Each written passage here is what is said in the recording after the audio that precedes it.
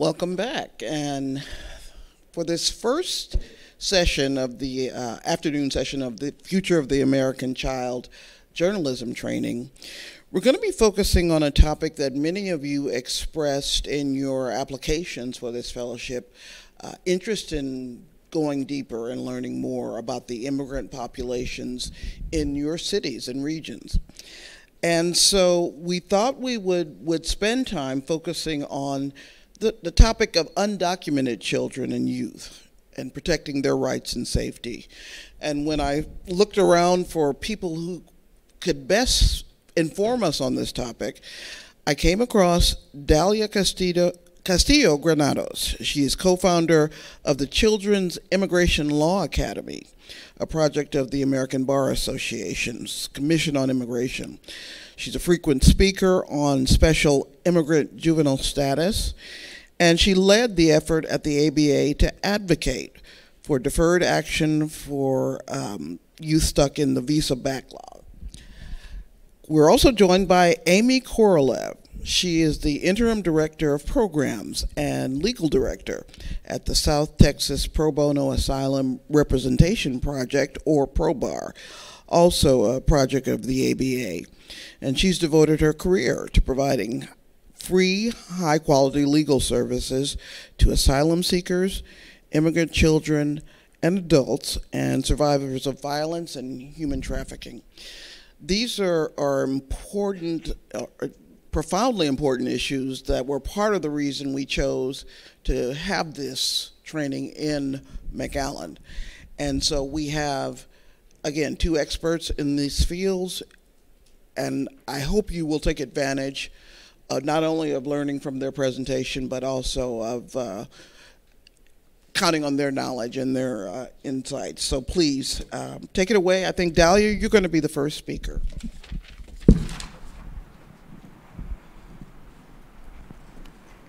Good afternoon. It's a real pleasure to be here. I apologize in advance for my mask. Can everybody hear me okay? Yeah. All right. Just let me know if I start mumbling. Again, thank you for having us here. It's a real pleasure to talk about unaccompanied children. We definitely left some space in the presentation for questions, so we welcome those at any time if you want to ask a question during the presentation, or we can wait until the end to ask all of the questions. So as Rachel mentioned, my name is Dalia, and I am the director of the Children's Immigration Law Academy, which is a project of the American Bar Association. And a little bit about me before I get started. I first learned about unaccompanied children in 2006. I was in law school. I was a second-year law student, and I joined the immigration clinic. One of my clinical professors had a contract to provide Know Your Rights presentations and legal screenings to children that were detained at a shelter. And so we went down with her, a few students, and our professor went down to Corpus Christi.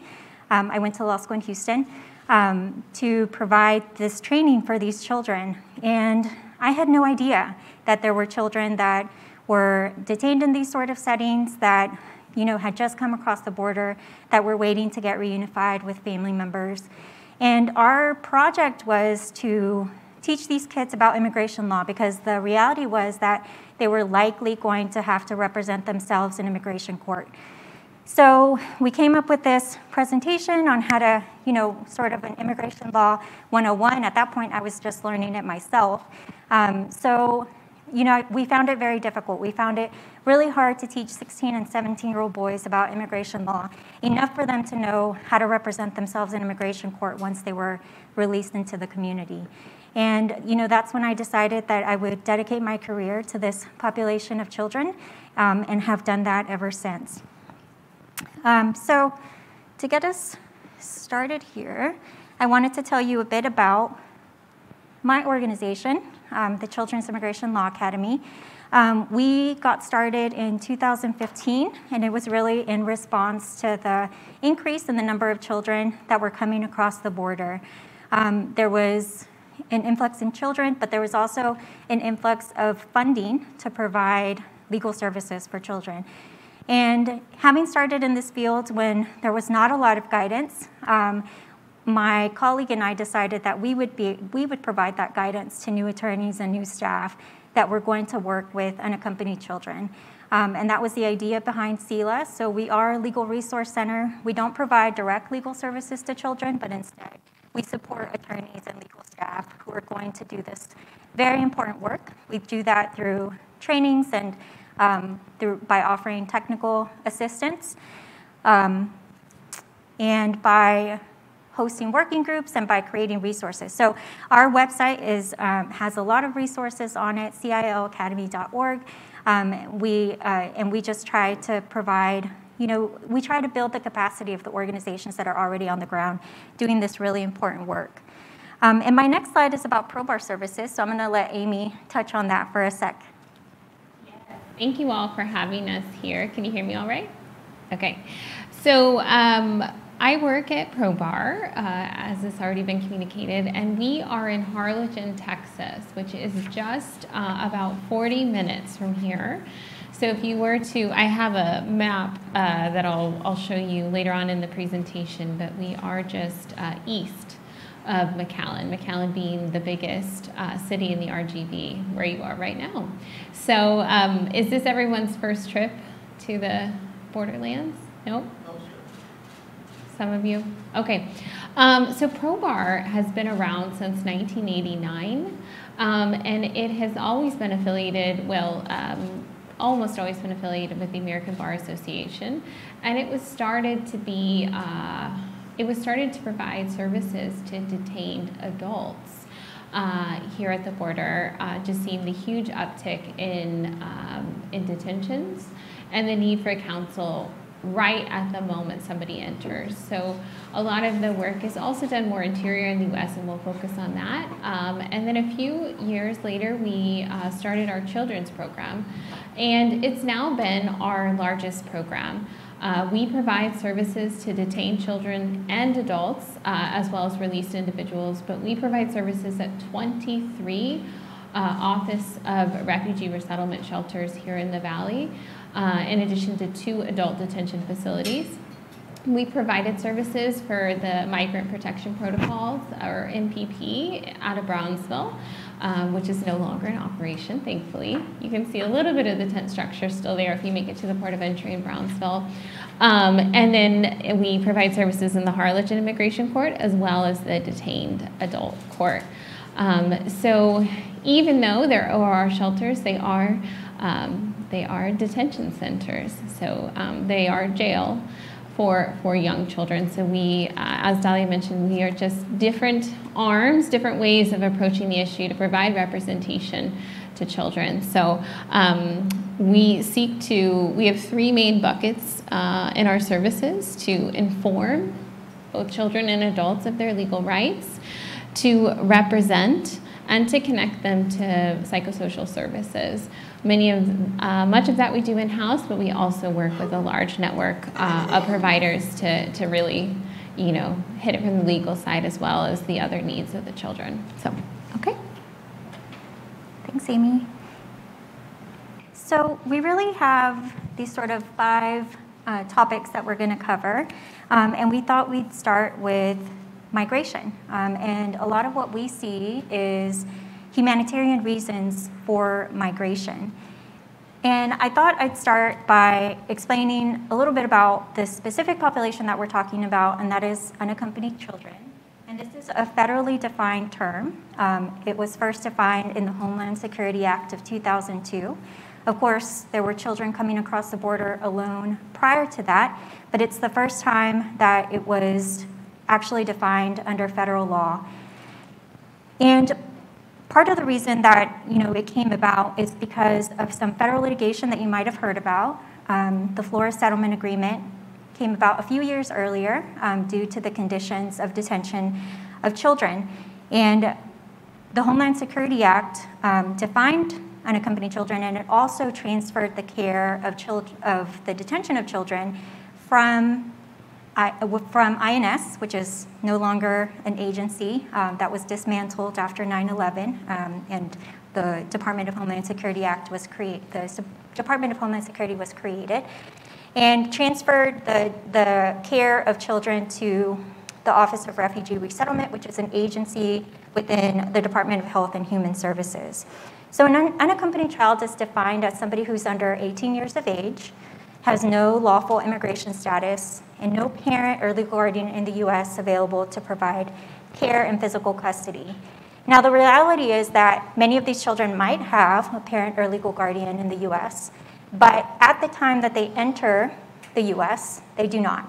And so if they enter without a parent or a legal guardian, then and they are apprehended by a Customs or Border Protection agent, then they're going to be designated an unaccompanied child. And this brings about certain protections. Just a kind of picture of who these children are. Most of them are from Central America, so the top three countries that are represented are Honduras, Guatemala, and El Salvador. We've seen a huge uptick in Guatemalan children recently, where it used to be a little bit more spread out between the three countries. We see very few children that come across from, or that make it to ORR from Mexico, and that's because of the way, that's because of US policy. So basically and now federal law, it's been integrated into our laws as well. But if you are a child from Mexico, then you would be automatically returned to Mexico.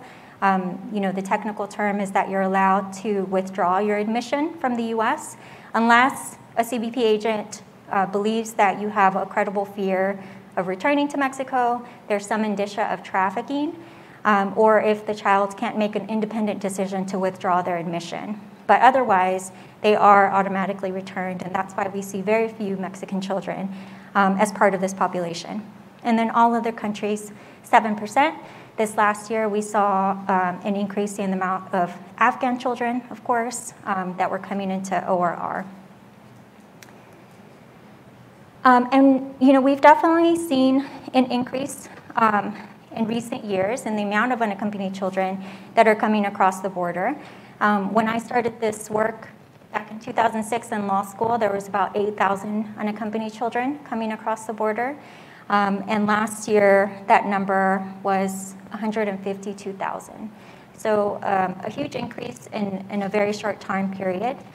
But of course, I think what we want to convey to you is that these reasons are humanitarian. UNHCR did a report a few years ago to ask children why they were coming to the US. And as you probably guessed, there's a variety of reasons why children come, and there's not really any one reason. So often it could be that a child feels unsafe in their neighborhood because there might be gang violence or some other criminal organization causing havoc in the community. It could be because they feel unsafe in their home. Maybe there's domestic violence, or they're suffering from an incident of sexual assault. And it could be that they're dealing with extreme poverty or lack of enough food. We've heard from Guatemalan children that their families survived on subsistence farming, and all of a sudden they're no longer able to grow enough food for the entire family. And so once a child decides that they need to leave their community, then the next thing to do is decide where they're going to go. And oftentimes children come to the US because they might have a family member here. It could be a parent or somebody else that they want to reunite with, or some extended family member that has agreed to take care of them once they get here. Or it could be because they know that there's more opportunities here in the US with education or work prospects, and that could be a reason. Although, for the most part, kids do have family here in the US or somebody that they intend to reunite with. So one of the things we hear often is, talk of the border. And of course, we pay attention to border policies. We pay attention to numbers of children coming across the border, things like that. But we really want to stress that it's just the beginning of the story. It's, children most of them are going to integrate into communities and, be part of our community. And so, their path is much longer than just what happens at the border. But to start there, about, understanding the border, I talked about this somewhat, but there's a lot of agencies involved. There's, this whole process of how to deal with unaccompanied children. So at the border, you'll see the CBP agents who apprehend the child. They'll be taken to a CBP holding facility where they will be questioned. The CBP agents take their information and create something called a notice to appear. It's a charging document. It explains what law they violated and why they have to go to immigration court, basically, because that charging document will eventually be sent to the immigration court to start removal proceedings. But also, those, being deemed an unaccompanied child means you get some certain protections. And one of those protections is that you'll go to an ORR shelter within 72 hours. For the most part, that is the case unless there's too many children at the border and not enough permanent shelter space to accommodate them. But most children are transferred within 72 hours. And they'll be transferred to an ORR shelter that can be anywhere in the US, where they sort of start their process. So this is actually an old map of where shelters are. There are more now and could be in different locations, but just gives you a sense of where shelters are, and they're all over. So the CBP and ORR will decide where the child should be sent to be in these ORR detention facilities. There's about 200 state licensed facilities right now in 22 states. This information is recent. There was about 10,000 kids in shelter care as of the middle of December, and the average length of stay for a child in ORR care was about 28 days. Most children are older, so 72% of children are over the age of 14, and most of them, about 2/3, are boys. So what happens at the ORR shelter? So they're transferred to an ORR shelter within 72 hours. Well, then the ORR caseworkers, or the shelter staff, I should say, does various assessments. They take their biographic information. There might be a medical, they need to be medically cleared. There might be a mental health evaluation if there's indicia of mental health issues. There's legal service providers that work outside of the shelters, but then those legal service providers will send somebody to the shelter to provide a Know Your Rights presentation, just like I did back in 2006 as a law student, and do a legal screening. And this is part of the work that ProBAR does here in the shelters in the Valley. ORR will need to work to identify a sponsor so that the child can reunify with the sponsor. I touched really briefly on the Florida Settlement Agreement, which I think is on another slide as well. But basically that settlement agreement says that a child should be in the least restrictive setting. So ORR is going to try their best to get children out of detention as fast as possible. And if a child can't reunify with the sponsor for any reason, the child could seek a voluntary departure. I think that's pretty rare nowadays, although there might be some kids that do that.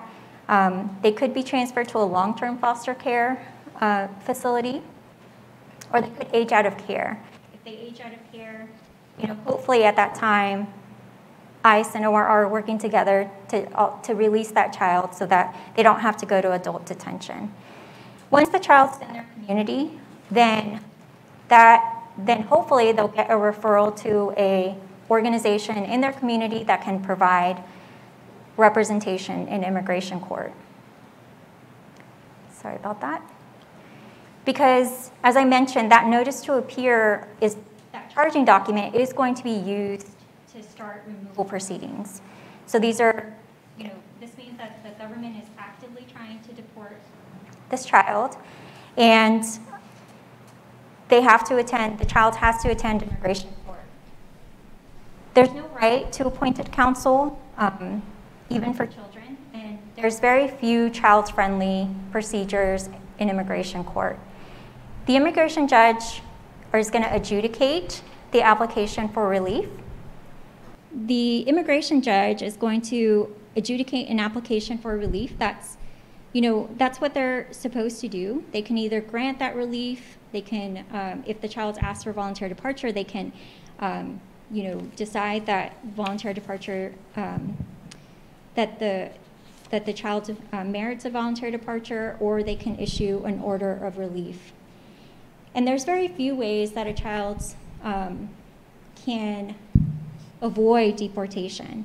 And this is the hard work that attorneys do on the ground, trying to assess whether or not a child qualifies for one of these forms of relief. It could be special immigrant juvenile status, asylum, U visa, T visa, or VAWA. These are the most common forms of relief for a child, and Aimee's going to talk about special immigrant juvenile status and asylum in a second. A U visa is a visa for somebody who might be a victim of a crime and so has cooperated with law enforcement. A T visa is for somebody who is the victim of human trafficking. And VAWA is for the spouse or child of a U.S. citizen or lawful permanent resident and has suffered domestic violence. So just to quickly go over that. And I just wanted to point out this video feature that I found very compelling. It's from the Marshall Project. It's the story of an unaccompanied child, and I think he's sort of a quintessential client that you would come across as a children's immigration attorney. And also, it's really important to center the voices of our clients. So I really like this video. It's about 5 minutes, so hopefully, if you have time, you'll take a look. And I think I'll turn it over to Aimee. Yes? I understand that, I'm Maria Carnolata with WNIJ, Hola. I understand that undocumented youth have a right to education by the Supreme Court. So I wonder what law or what precedent says that undocumented youth don't have a right to representation. And I wonder, compared to like international law, what other countries do, like where do we stand in terms of not giving, in terms of this, right? The international perspective, I don't know. I don't know if Aimee has any information on that. But, kids do have, anybody in immigration court has a right to counsel. They just don't have a right to counsel at government expense. So they don't have a right to appointed counsel. So if a child, is not able to get a pro bono attorney from one of the legal service providers, or their family can't afford an attorney, then they would have to represent themselves. And that does happen way more often than necessary. It's also important to note that this is a non-criminal proceeding. Although you're taking somebody's liberty away, they're detained, right? And this is the decision in these cases will affect someone's life. It is a non-criminal administrative proceeding, and so the U.S. laws did not mandate that the government provide counsel. So while we'll get to Health and Human Services try to provide additional resources to children to allow counsel, similar to some of the work we do, right, and our mission at our respective organizations, it's not a requirement.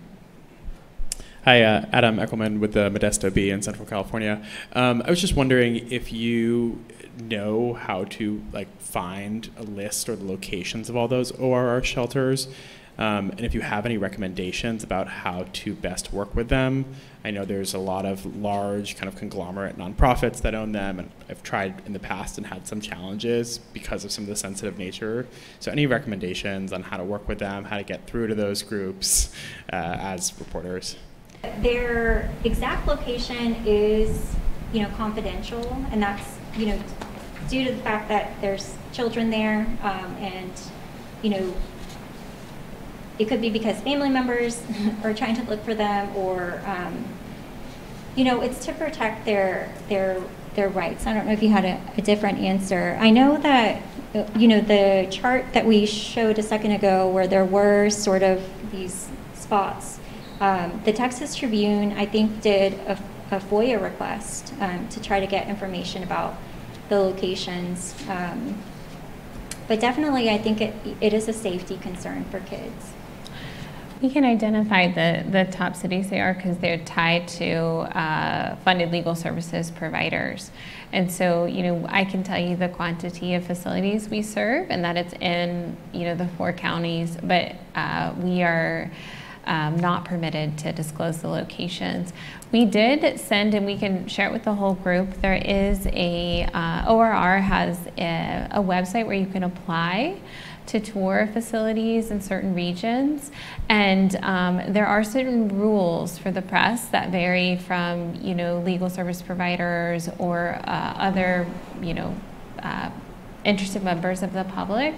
They do allow that. It just has to be arranged in advance, and they may restrict what level of access you have during that tour. So we can, or you're welcome to share the email that I sent you, or I can share it out with the group too, and that would get you on the right track. Oh, go ahead. Yeah, so I just had, it's about the ORR shelters quickly. I think you mentioned that they're all over the country, and I think CBP decides where individual kids go. Do you know how they make that decision? Is it arbitrary? Is it based like if they have family there? Like, a lot of it is capacity of the shelters. I mean, they're going to build them in the need where there's a need. So that's why we do see a larger number of facilities in the Rio Grande Valley, because about I think it's 1 in 4 of those crossing will cross through our region. But outside of that, where the child is placed, it really depends on capacity. And even when ORR exceeds capacity, we will see the use of emergency intake sites. Because, as Dalia mentioned, that 72-hour window, that is something in place by law, by litigation, by suing the government. And so it really is something that we're all, as legal services providers, providing services to these children, we're always asking, how long were you in CBP? Because that is also known as La Hilera, right? Those are not great, they're not great, not a super great environment. So that's why we want to move them outside to ORR. But it's really hard to get a handle on that other than capacity levels. Why don't you go ahead with your presentation, and then we'll open it back up. Okay, great. Alrighty, so our next point that we really thought it was important to kind of lay the ground for was that immigration law is really complicated, and while these are children and they are, almost all of them have a humanitarian reason for being here, it is simply not enough to arrive in the U.S. and just be granted permission to be here, or to just get a work permit, or to, get in line. Really, what is most important for any immigrant trying to stay in the U.S., whether you're a child or an adult, is if you have a hook in the law. You have to have a reason that the law will support you being here. Having a traumatic experience by itself, unfortunately, doesn't allow you to be here. Unless you can prove the reason grounded in the law, then you can have protection from deportation and you can have lawful status to remain in the U.S. It's often, I think, an area that, and a lot of you, if you've had experience in covering these fields, I think it makes more sense. But to just the layperson and the public generally, it's really often a challenging concept to understand that it doesn't, without one of these reasons for staying, you can't. So We, in terms of immigrating, so this would be not dealing with a temporary visit, like a tourist visa, right? And a non-immigrant visa for just a temporary nature. But if you are seeking to live and reside permanently in the United States, these are your main buckets of areas for protection. So we have employment-based immigration. This is different from just getting permission to work. This is, you are coming through an employer, usually, who's sponsoring your visa to come to the US. So H-1B, H-2B, we hear about those a lot, and the big season for when those come in, but also all of the EB categories that range from $1 million investors to companies starting out. So that is its own area, and it's often a very profitable. If you're working in immigration in that field, you're most likely representing the company. Family-based immigration is also a huge area of immigration. So this is, you have a connection to a US citizen or a legal permanent resident in the US. Your method and manner of entry and criminal history or previous time in the US are directly relevant to both of these and all of the areas. But family-based immigration, by and large, it's important that you have a lawful entry. So if you attempted to enter the US without inspection, it can be a challenge for immigrating this way. It's not all family members, or the wait times vary in family immigration. But for immediate relatives, it is a little bit faster, so that is spouses, children, and parents of US citizens, and spouses and children of legal permanent residents. Humanitarian-based immigration, that is the slide that Dalia had up. That is, different legal pathways to immigrate for a humanitarian reason. The diversity lottery is country-specific. It is indeed a lottery where individuals will submit an application. They have to be from countries that have been designated by the US government that year as countries where we have lower populations of that nationality inside the US, and they can apply. And if they are one of the, is it 50,000 a year? I think it's 50,000. Then they can come in as a legal permanent resident. So, and their family can come. And then we have certain more discretionary types of relief, like temporary protected status. We're seeing that a lot in the news, additional countries getting that.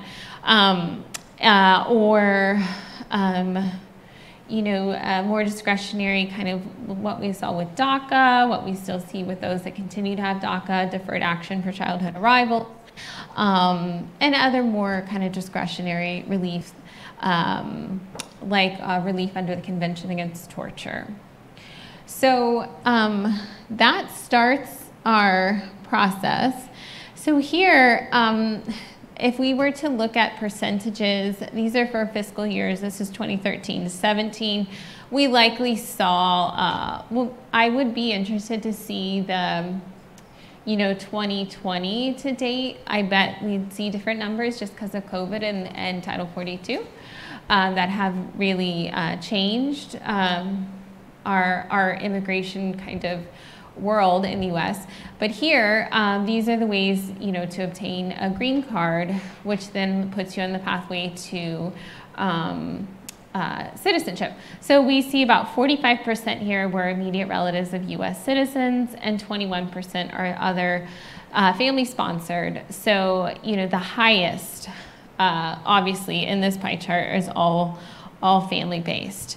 Roughly 13% are refugees and asylees, and we'll talk a little bit about the difference there. And then we have employment-based, and then very slim for diversity and others. So still primarily immigration through family is our highest, but we do see, the humanitarian area growing. I would say if we were to think through this chart in terms of unaccompanied children, we do see, even though a lot of times we are providing relief of a humanitarian nature, we do see family-based cases arise later in the immigration journeys of the children as well. So, but this is just giving the broad kind of overview. I mentioned here Title 42. So, you know, in March of 2020, approximately around that time, we saw a public health law known as Title 42 get implemented to shut our border and to temporarily halt immigration. After, you know, several weeks, we saw that this was only, it was no longer going to prevent those that had lawful status in the U.S. and other connections to U.S. citizens from entering, but rather it was going to continue to be used for refugees and attempted asylum seekers from entering the southern border to try to claim asylum. It is legal to, prior to Title 42, it was lawful to come to a port of entry at the southern border or northern border and to tell the officer at the port of entry, I am scared to return to my country of origin and I have a credible fear of return. They could be screened and then, depending on the immigration process, admitted in, depending on the mechanism for entry, admitted in to try to, you know, fight their case, to try to apply for asylum in the U.S. At the height of Title 42, we saw that children, family units, and unaccompanied children were subject to Title 42, so they were also prevented from coming. Shortly after that, children became exempt from Title 42, and we also see mixed for family units, depending on which area they'd be sent back along the border. Some departments in Mexico will not admit family units back into Mexico under Title 42. So that has really kind of changed migratory patterns, and I will say that it's also changed numbers of unaccompanied children, because if a family unit tries to enter and they're subject to Title 42, nope, no chance of asylum, but a child tries to enter on their own, they have all the TVPRA, the Trafficking Victims Protection Act, they have a lot of rules that apply to them that require them to be admitted into an ORR facility. So Title 42 is definitely changed the nature of unaccompanied children as well. We see a lot of self-separations at the border, whereas before we always see ones where they may not be a recognized family unit, right? So it might not be the parent-child, but it's something like aunt and nephew. That child could be unaccompanied because they wouldn't honor the familial relationship. So back to kind of pathways of citizenship here. So as Dalia mentioned, unaccompanied children are undocumented by definition. So that means they are coming to the U.S. without a lawful immigration status. And then we also have non-immigrants. So this is, think tourists or temporary work, right? Temporary stays in the U.S. So going from there, we have the immigrant visas and humanitarian status that we just reviewed. So after holding, you know, any of these statuses, it kind of depends on the nature that they're applying. They'll go from that status to lawful permanent resident. Generally, you have to be a lawful permanent resident and meet certain criteria for 5 years, and then you can apply for your U.S. citizenship. So this is the general pathway. It's a really simplified chart to just kind of explain the path, but it is super complicated, and there are barriers throughout this journey. And most of the time, or much of the time, a child is stuck here and not even getting to the humanitarian status. So just good to point out here. Okay, so Dalia mentioned this a little bit, and we've referenced it a few times, but here let's talk a little bit. So there are unaccompanied children and accompanied. So accompanied children, they're entering as a family unit. Their removal case is processed as a family unit, so they may be docketed with their parent, and let's say they're 2 siblings. Their cases should be bundled, and they might be heard in, on a certain docket for family units. They might be subject to an expedited docket for family units. We're seeing those across the country. But for unaccompanied children, they're entering without a parent or lawful guardian, and then they might be reunified with the sponsor in the pathway. So for those children, in the 80s, we saw some really deplorable conditions for children. There was litigation, and we got this settlement agreement. It has been modified, codified. There continues to be Flores Council that can be contacted to go into facilities that may be violating this agreement. So this is a really, really important law that talks about school in the facilities, medical care, least restrictive setting. Then in post 9/11, we had Homeland Security, and that's what created the definition for unaccompanied children and transferred instead of INS to HHS for children. The Trafficking Victims Protection Reauthorization Act is what guarantees that children, as I mentioned, they can't be turned back at the border. They have to be processed in for removal proceedings. So they have to get that NTA, that notice to appear in court, and they have to be provided the opportunity for due process of law, as much as that can be when a child's representing themselves. So it also provided greater protections for special immigrant juvenile visas, which have to do with parental abandonment, neglect, and mistreatment. We did see, throughout these some additional opportunities to provide counsel when possible. Is there anything you wanted to add there? Okay. A quick note on asylum versus refugee. So a refugee is someone that's designated as a refugee from outside of the US. So in the camps that we would see across the world, we see organizations like the United Nations designating a group of individuals as refugees, and then those individuals apply, and they have a country that receives them for refugee resettlement. So in the US currently under this administration, I think we're at 100,000 is our fiscal year cap for I think it's 120. 120. So that's gone up significantly from the prior administrations, but we are not meeting those numbers. As I think last week, we saw an announcement to try to expand sponsors and programs to accept refugees to try to allow us to maybe get closer to that cap. Most refugees are in camps or in this pipeline for resettlement for years, decades, generations, which is why we see asylum, we see such large numbers of individuals that may have been designated as refugees entering through our southern border to try the US process. So here, an asylee, by definition, they have to be within the United States. And once they are within the US, they can say that they are scared to return to their country of origin for a particular reason, and then their application be adjudicated by an appropriate entity. So they are meeting the same definition, it's just where they were applying.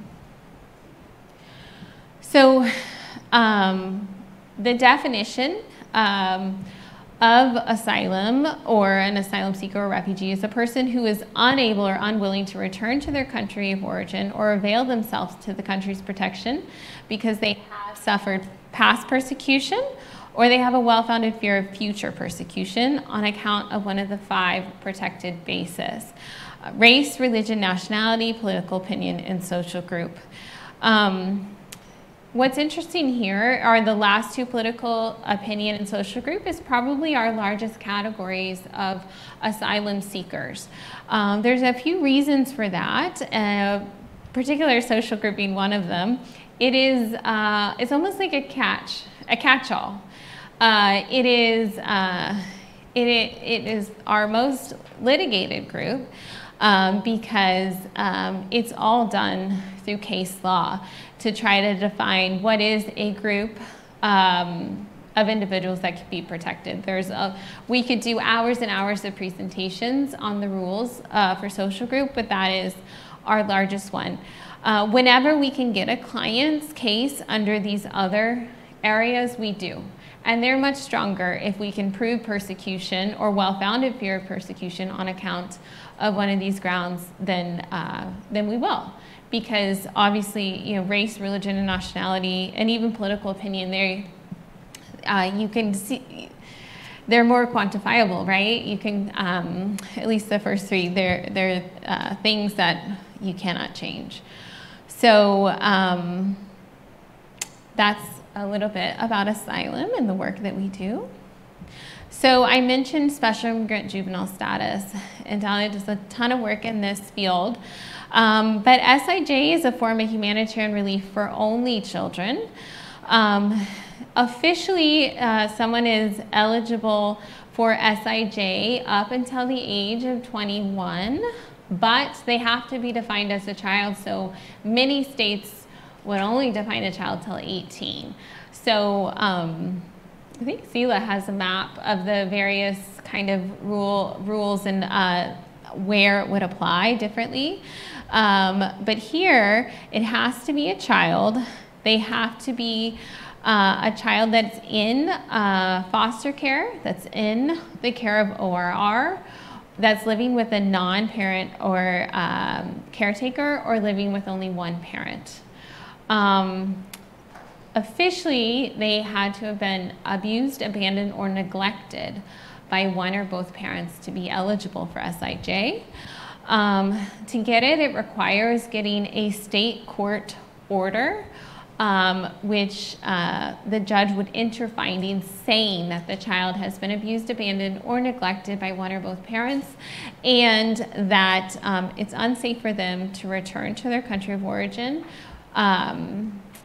And sometimes that's where the challenge in these cases reside, is the getting the predicate order, because you have to do it in a venue that you are protecting children's rights. So a venue that has jurisdiction over the case. So here in Texas, or in the RGV specifically, we are having cases that, SAFTA cases, or suits affecting the parent-child relationship. We see them in guardianships. We can see them in divorce decrees, getting findings in paternity cases. But we can also, here in Texas, we've had success in various areas to get a declaratory judgment. So the suit is actually just for the SIJ to meet the findings. If the child's successful in that predicate order, they can apply for SIJ status. If that's granted, then they can apply for their legal permanent residence. Some children are able to apply at the same time. It just depends on their country of origin. So that is a lot of really complicated law, and it was said really quickly. We are trying to give you kind of like the broad overview of the landscape of what's affecting children, and this next prong is a big one, the need. There is constantly a need for more attorneys and more legal staff. So here, I think this was one of the questions that had come up, was the right of an attorney. So there is no right to an appointed counsel. They can take time to try to find an attorney, but unless there is, there are nonprofit organizations, or there's a contractor through the Office of Refugee Resettlement or HHS to provide services, then they're out of luck. And there is a greater need than there are available attorneys or organizations that can provide it. Can I ask a quick question? Mm-hmm. Does a child have a better chance of being okay if they have a relative already here, or does that not matter one way or the other? I don't have data comparing, the level of sponsor with the likelihood of, success on their immigration case, for example, or success in integration into the community. I don't know. I mean, it doesn't affect legal relief. Yeah. So, whether or not you have somebody here, unless it's a parent who's a U.S. citizen or a lawful permanent resident, it doesn't affect the legal case. But I think what we see in practice is that children who are reunited with a parent or a close family relative have more ability. They're just, better supported, and so, they can meet with their lawyer. They go to the interviews. They go to immigration court. If an adult is there to support them, then they're more likely to continue with their legal case. But it doesn't affect legal relief. Aja Sid from Word in Black.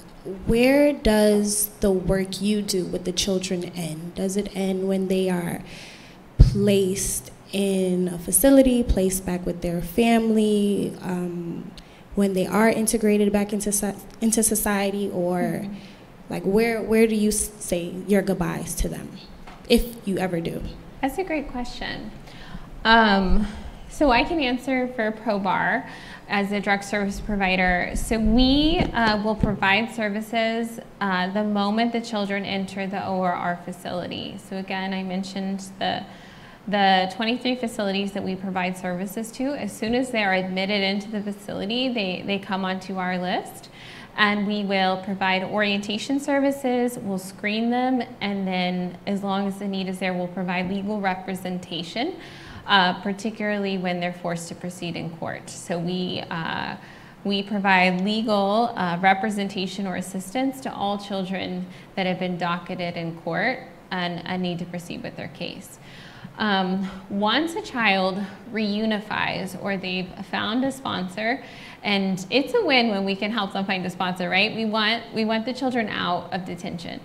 And so once the child is able to reunify for a sponsor, or let's say they don't have an identifiable sponsor and they go to long-term foster care, if they're transferring out of our service region, at that point they'll continue on with ideally with another legal service provider in their area of service.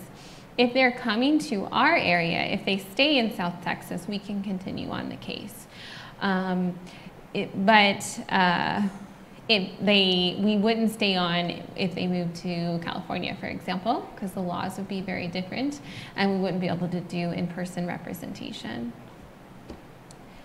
And then at SELA, SELA's not a direct services provider, but it can provide technical assistance to that new LSP, the new legal services provider, or us, on continuing to serve to provide legal representation to that child. Mm-hmm. Hi, thanks for the presentation. Eliza Relman from Insider. My question is, what are your outcomes looking like right now? Like, what percentage of your clients, are placed? What percentage are deported? What are you seeing at the moment?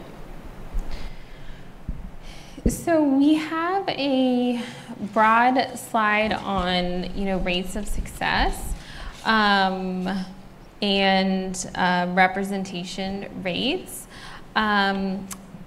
And it really does make a difference in whether there is counsel or not. We're seeing a very small number of children just anecdotally being deported or ordered removed while they are in ORR custody. It's very rare that we would see that right now, and part of the reason for that is that a lot of cases aren't proceeding under timelines that they would have pre-COVID because of COVID. So oftentimes, because we'll have a congregate care facility like a detention center, COVID levels will be positive, the children won't go to court, so their cases are continued. So while in ORR custody, we're seeing very, very low rates of removal orders. Post ORR, when they are reunified with sponsors or family, it varies. Because at that point, it is up to the sponsor and child to continue to go to court, to continue to fight their case. But you might see that if a child doesn't go to court, they get removed in their absence or removed in absentia. So that's probably going to be the highest rates of removal orders that we see are from individuals not going to court. Which is one of the first things we do with our orientation of children. But I mean, it's a child too, so they've just survived trauma, so they'll take in what they can. Is just really explaining the importance of keeping court dates and knowing that it's really challenging to explain that. But it's hard to say. I don't know if you have anything else you want to add to that. Cases take so long to go through the court system that I don't know that we have the right data to say what percentage of kids actually get relief in the end. And EOIR, which is the immigration court system, the agency within the immigration courts, is not known for collecting great data. So we just don't know. But so I don't even know if we could say like the majority of kids end up getting relief. But like Aimee said, it could be because the child stops going to immigration court. It could be because they don't qualify for the relief that they're seeking. We see very low grant rates of asylum, for example, because most kids are running away from gang violence or something like that. And so far, it's very, court cases don't recognize that as a legitimate asylum claim.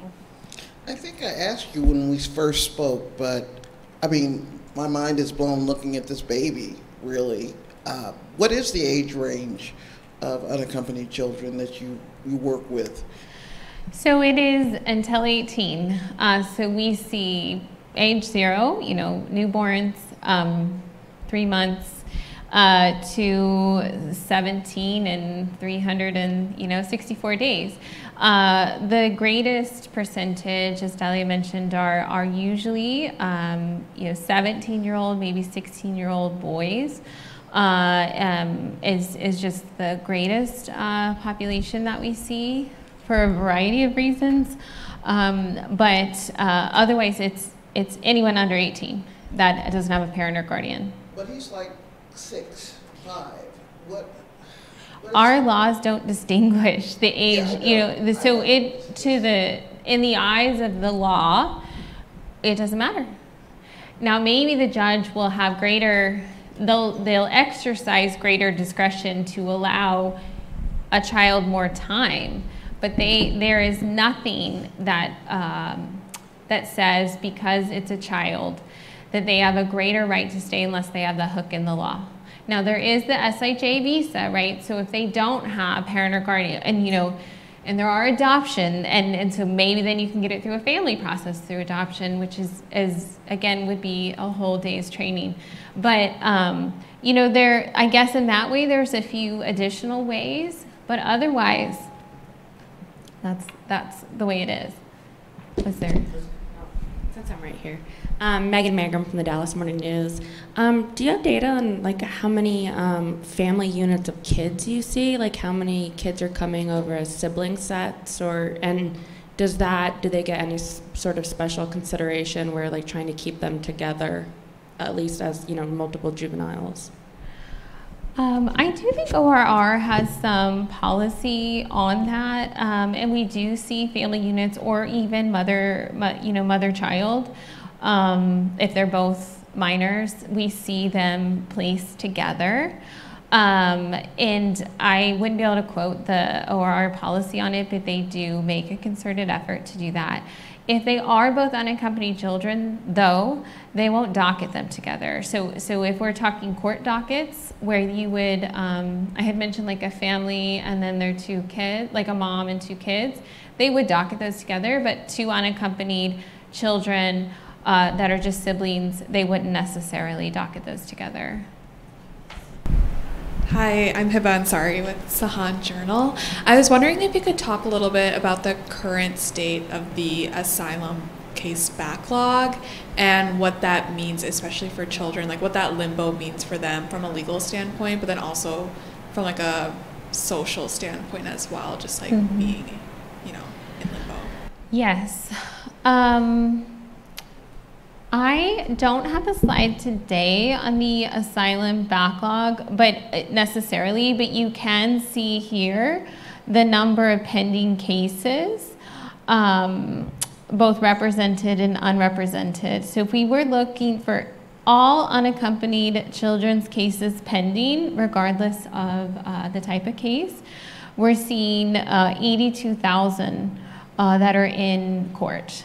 So here, what we didn't cover is a child does have the right to apply for asylum with U.S. Citizenship and Immigration Services and to have their case first adjudicated with that body, but their immigration removal case is largely still pending unless they had counsel who could try to get it dismissed until the asylum interview. And then if you go down to the number of all pending asylum cases, it's 700,000. I think that's overall though, right? Not just for children. Yes, that's overall. So that's your backlog. That would include children and adults, 700,000. It is definitely a years-long backlog in terms of adjudication. So, you know, the asylum office does a process called last in, first out. So if you file your asylum application, they try to interview as quickly as possible. But it's only a percentage of cases that get that first interview, and everybody else gets put in the docket, which is years long. It's hard to guesstimate how long it is because children's cases should be prioritized too as kind of at the head of the line with the asylum unit. But again, with COVID, we saw just kind of like almost for a while, nothing moving forward, and now very little and more of the first in, first out. Yeah, I have one more question, kind of to piggyback off of Rachel. At 5 years old, he looks about 5'6". What would you say is the hardest part, especially for the younger unaccompanied children? Is it understanding the legal proceedings that you're walking them through? Is it getting them to trust you? It's a hard process overall, obviously, but if you had to name a few of the hardest parts with being in their position, from your standpoint, what would you say it is? Yes, it is very challenging to represent children and to explain.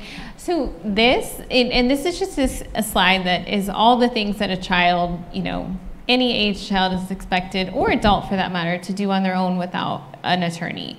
And I won't go through all of them, but it's really complex. It's complex for me, and I've done 12 years of immigration work, and I'm a lawyer. So it is, I would say the hardest part, other than trying to build rapport and comfort with the child so they will tell us about their reasons for immigrating, about their trauma and past experiences, which is really hard for a child to convey. Even after that, trying to explain this process and just really emphasizing the importance. You know, sometimes that's easier to convey with children and they realize, but other times it isn't. It's really hard to know if it resonates or not, because it's really complicated.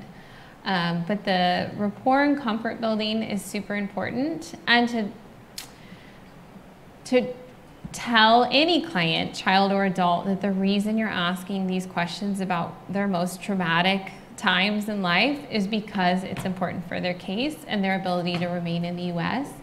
But it's really hard for a child to open up to a stranger or anyone about those experiences, which is why, our last prong is that trauma-informed legal services are essential, and that we are treating the individual holistically and not just their legal case, which adds, further complicates our work. I know that we are almost done, so I'm just going to speed through these last ones. A statistic that is reasonably accurate that we can provide, and Dalia mentioned this, and if you review the slides later about how it is hard to track the data from EOIR, but an unaccompanied child with legal representation, and we see that unaccompanied children have about 60%, a little less than 60% rates of representation through the initiatives of HHS and other legal service providers, but they're 7 times more likely to receive an outcome that would allow them to remain in the US if they have counsel.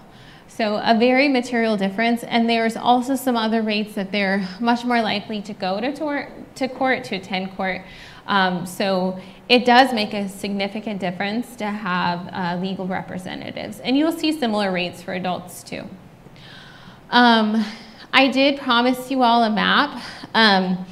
So this, we were able to put on a slide because it was in the news.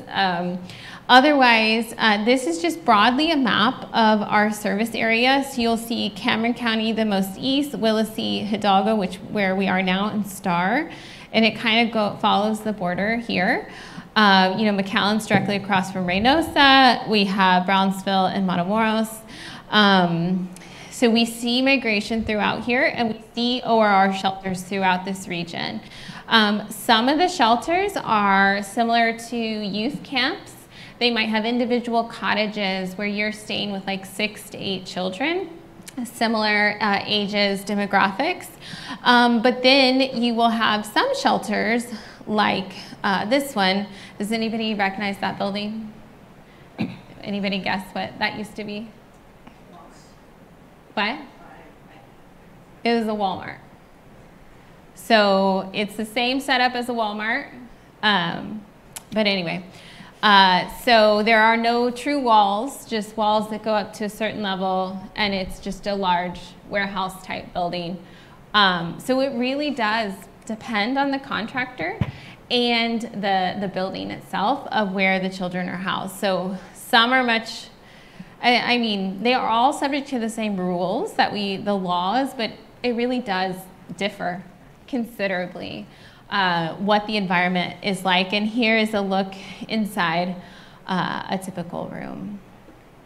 Okay, and the final point on this is that we do receive some government and non-government funding to do the work here at the border, but one of the largest challenges that we have at ProBAR is to hire and retain attorneys and individuals that are qualified to do this work.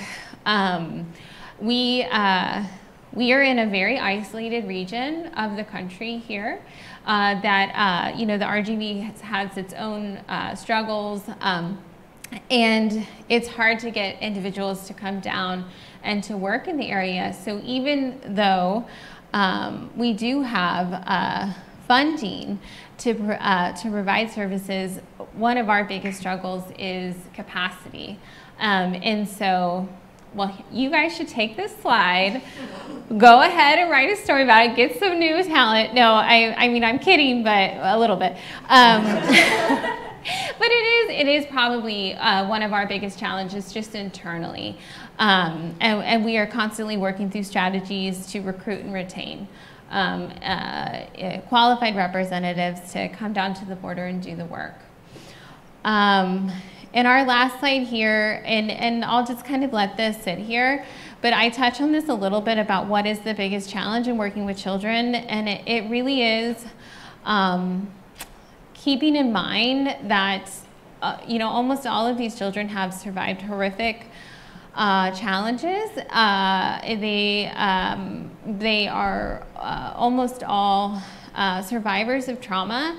And we have to talk about those stories with them. And so it's really important that we realize that, we recognize the science of trauma, and that we're taking really specific responses to not re-traumatize children. We do need to hear the stories, but they're not going to tell us them unless they feel safe and they feel that we're trustworthy. So this is, we are constantly rethinking our model at ProBAR, and CELA's constantly advising on this, that, you know, this is an essential component to the work. And it's really an essential component for our staff too, to be able to recognize that in the clients that we work with, but also in the feelings that you can take, you know, personally with vicarious trauma. So, if there aren't any other questions, I'm going to ask one. I'm going to put them on the spot in terms of developing story ideas. So we'll take maybe a couple more.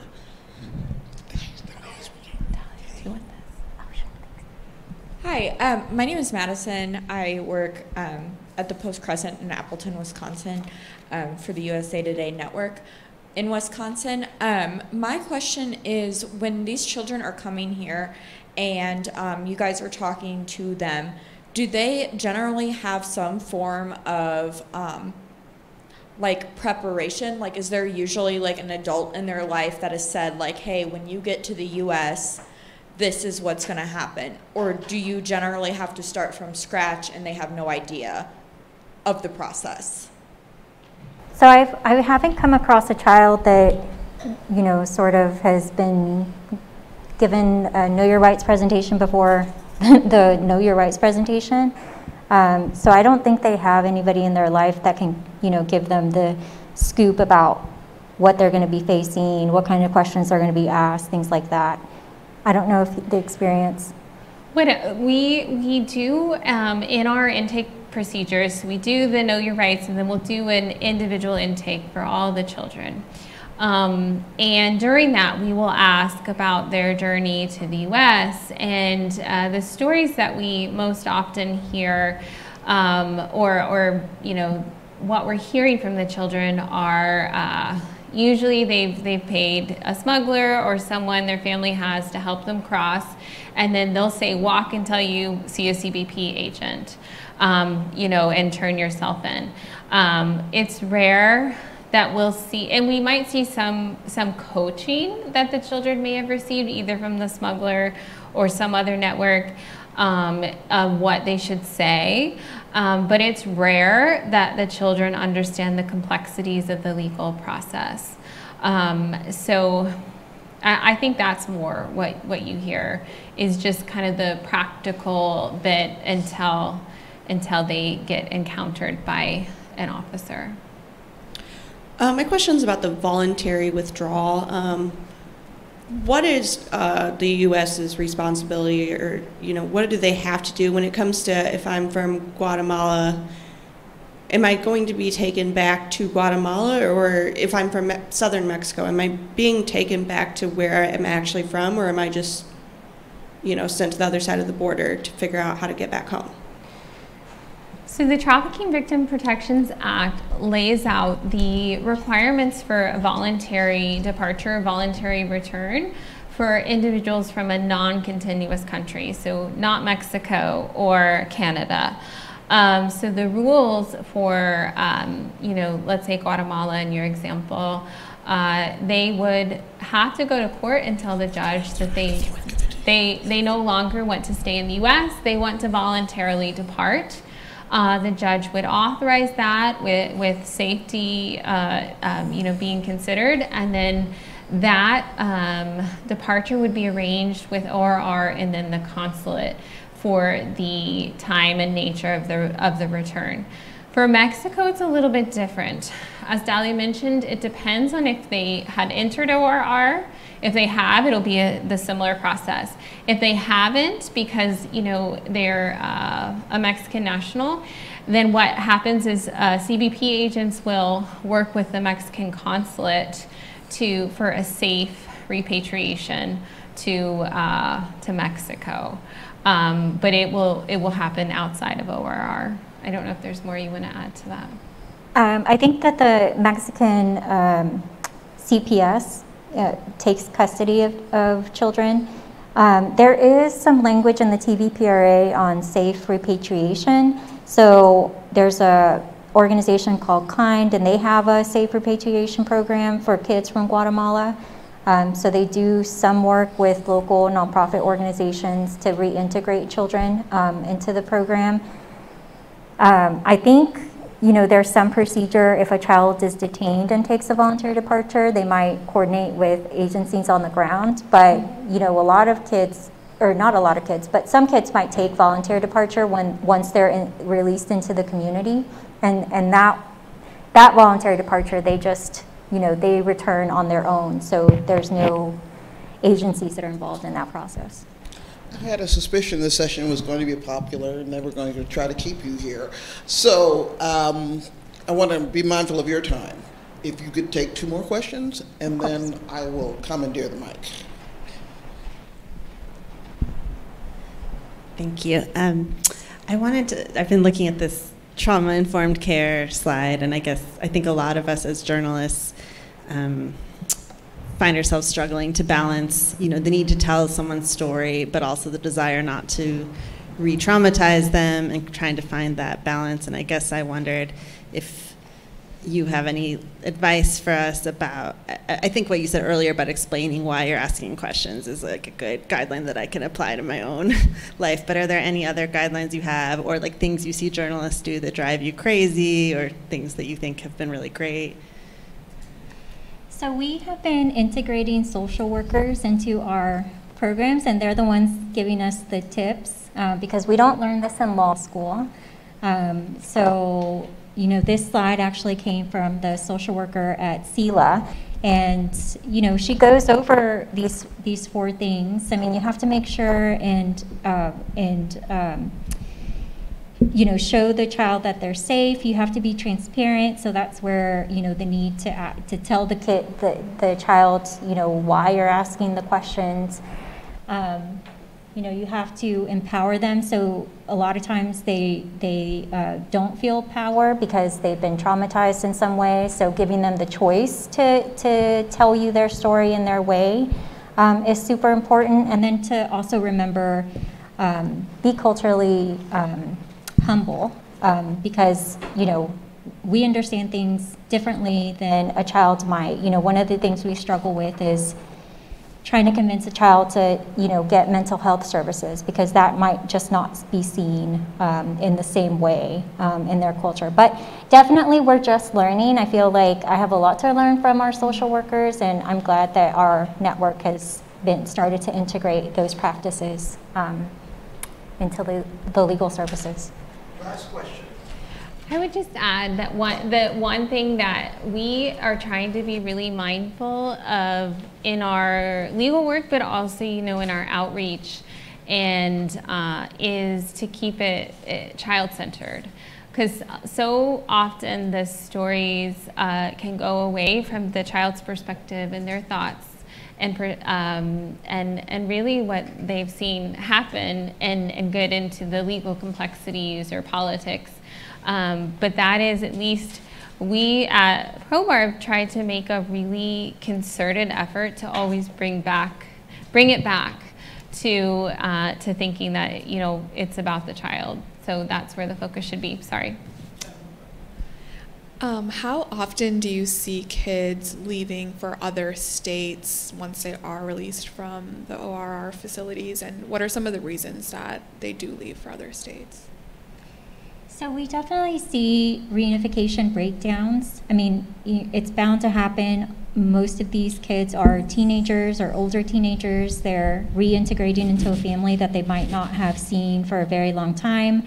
You know, sometimes they feel like the family has moved on without them. Maybe they reunited with mom and she's remarried and has children. So we definitely see struggles there. And so, you know, that is when we see family breakdowns, and a child might decide that they want to live with a different relative, or they, you know, they turn 18 and they decide that they want to become more independent, and they might move from their community. I don't have any data on, migration between states, but definitely there might be breakdown with that initial reunification. Mm-hmm. But the vast majority, we provided services to children in ORR care, about 25,000 children last year, and the vast majority are transferring out. They're going to other areas, and Dalia just told me today that one of the highest placement rate is Houston, where we're seeing reunifications, but that is on the ORR, where the highest rates. But post reunification placement, it's really hard to know. So with this last question, I'm going to build on the comment that was made earlier about stories and you wanting journalists to write a story about lawyers, get more attorneys down here. I sat here and I look at you two women and I wondered, did you go to school, law school, expecting to do this kind of work? And if you did not, how has your life changed? How has it grown? How have you benefited from doing this kind of work? Well, I mentioned that, I got my start doing this work because I went to a shelter and I had no idea that children were detained and had no right to appointed counsel, that they might have to represent themselves. So, I went to law school with the intent to help people. That was like all I knew. I'd never met a lawyer before I went in real life, before I went to law school, but I understood that having a legal degree gives you a lot of power and the ability to help other people, and that's what I wanted to do. So so I found my niche and I stuck with it. I'm thankful every day for the work that I get to do. I feel very lucky and privileged to meet these kids. They're resilient. They're forward-looking.